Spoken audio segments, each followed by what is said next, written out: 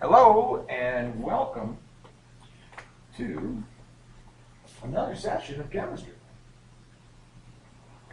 Today I'm going to show you how to model ionic bonding.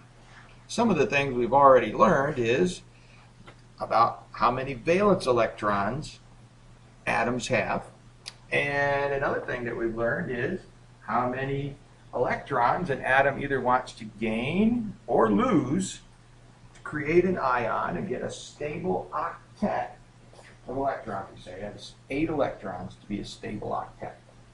Today what we're going to do is we're going to model this through a chemical reaction to try and show how these elements go about transferring electrons to each other, and then how they bond together, how they stick together to form ionic compounds.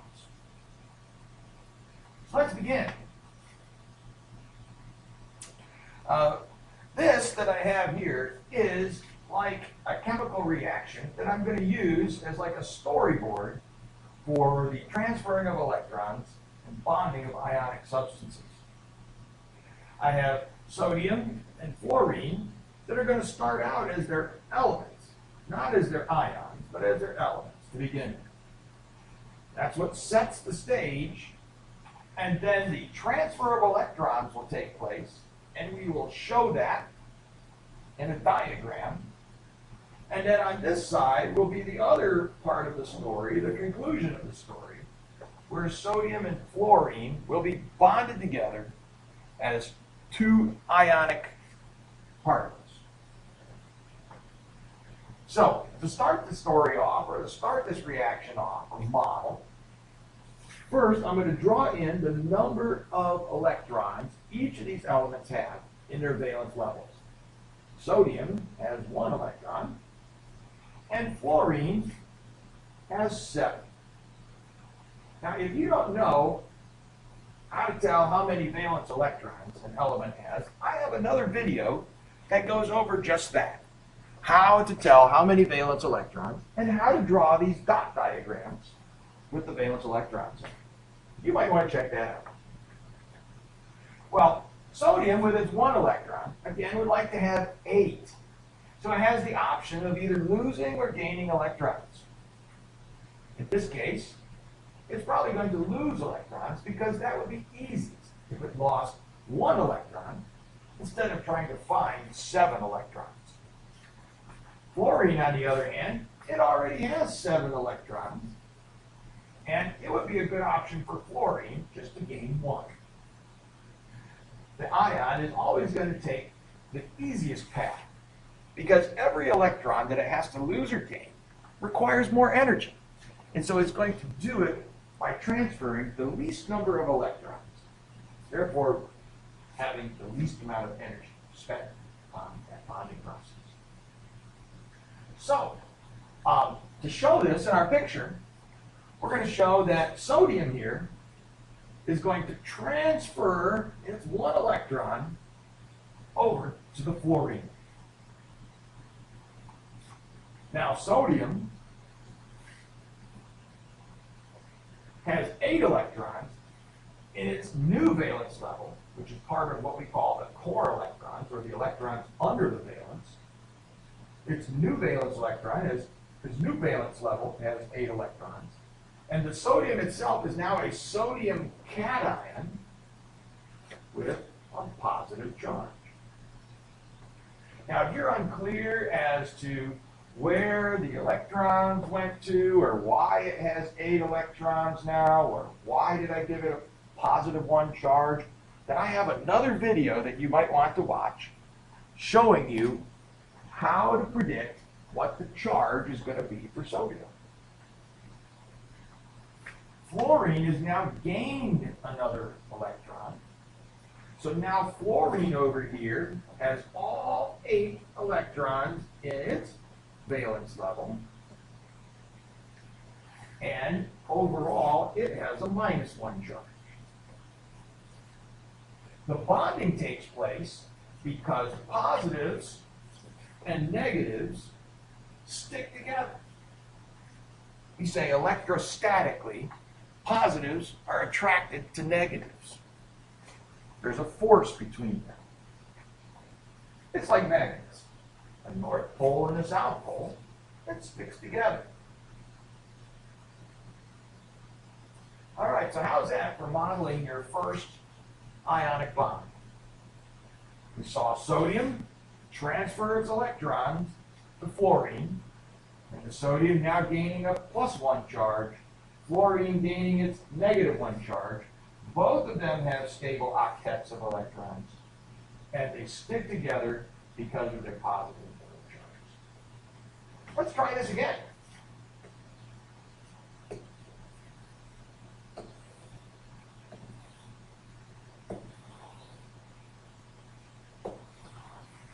Here's magnesium and oxygen. Why don't you try to go ahead and see if you can get ahead of me, putting in your electrons and making the transfer and drawing the new ionic compound.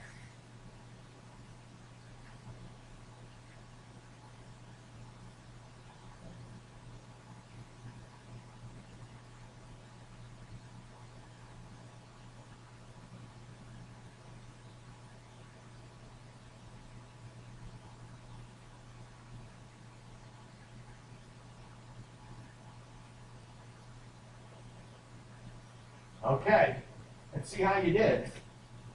For magnesium, it had 2 valence electrons, and oxygen has 6.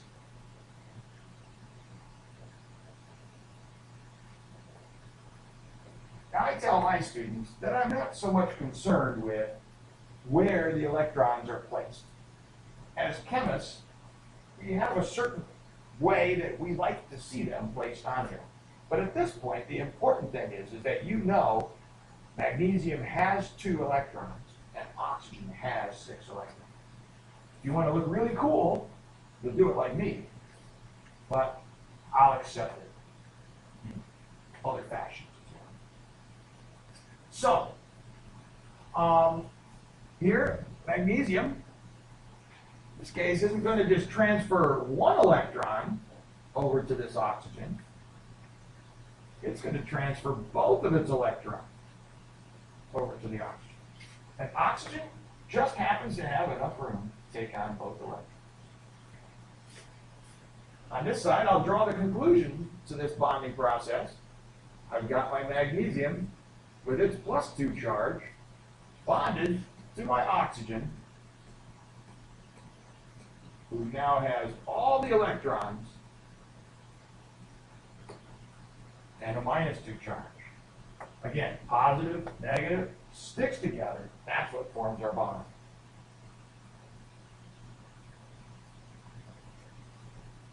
All right, I'm going to do this one more time, and it's going to have a twist to it. So be on the lookout. Let's choose 2 things that we already know what their valences are. We know that magnesium has 2 electrons and fluorine has 7 electrons. And so we already saw before that magnesium is going to want to lose its electrons. So let's draw one of these electrons going over here to fluorine, because fluorine only has room for 1 more electron. But there's a problem. The problem is that magnesium really wants to give away 2 electrons. Well, it seems to me I need to have another place for this other electron. And it seems like the only thing that's offering any places for this electron to go are fluorine atoms in this reaction. And so what this magnesium needs is another fluorine atom.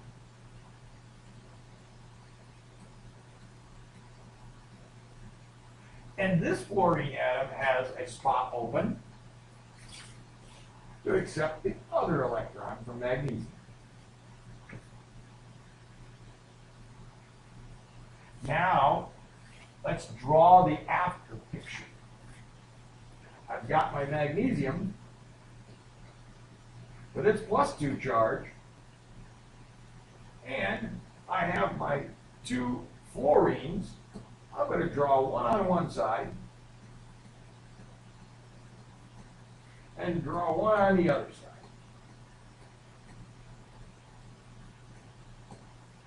This is a -1, and that's a -1. And I drew them on opposite sides because that's how they stick together, right? Positive, negative, positive, negative. We're not going to put the 2 fluorines together because that'd be like putting 2 south poles together in magnets. They're going to repel each other, push each other away. It's not going to be a very stable bond. Not ionically, at least. All right. I'm going to give you one more chance here. And I'll give you a moment to figure this one out. You can hit pause if you want to and work out all the details of it. But I'd like to see, or give you the opportunity to try this with these 2 elements. Go ahead. Give it a whirl.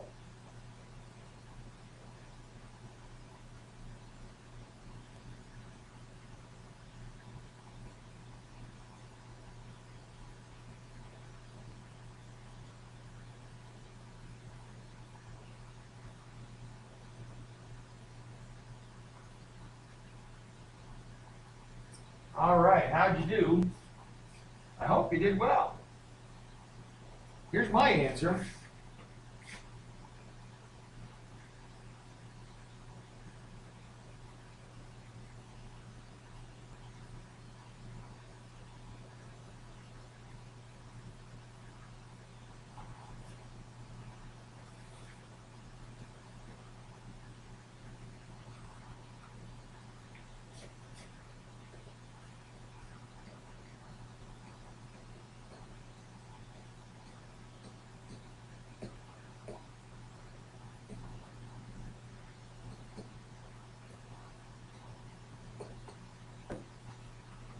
Think.